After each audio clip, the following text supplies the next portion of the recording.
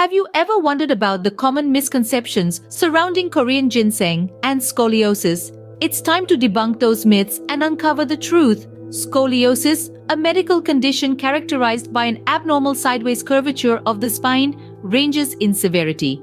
Mild cases might not even require treatment, while severe instances can cause pain, discomfort, and even breathing difficulties.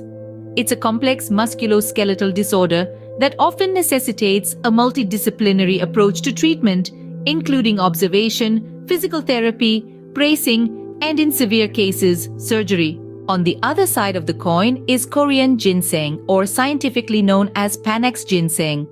A staple in traditional Korean medicine for centuries, it's recognized for its adaptogenic properties, aiding the body in adapting to stress and promoting overall well-being. It's often hailed for its potential to elevate energy levels, boost cognitive function, enhance immune function, and even curb inflammation. However, it's crucial to dispel the misconception that Korean ginseng alone can effectively manage or cure scoliosis. While there's some preliminary research hinting at ginseng's anti-inflammatory and antioxidant properties that could potentially benefit individuals with scoliosis by reducing inflammation and oxidative stress, more research is necessary to fully grasp the extent of ginseng's therapeutic potential for this condition.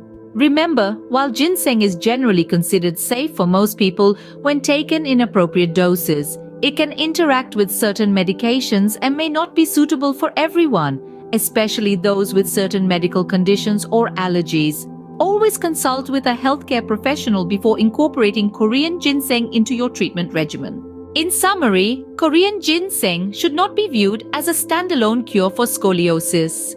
It may offer some health benefits and could potentially complement a comprehensive treatment plan for scoliosis, but it's merely a part of a holistic approach to managing scoliosis that includes proper medical supervision, physical therapy, and other appropriate interventions personalized to individual needs.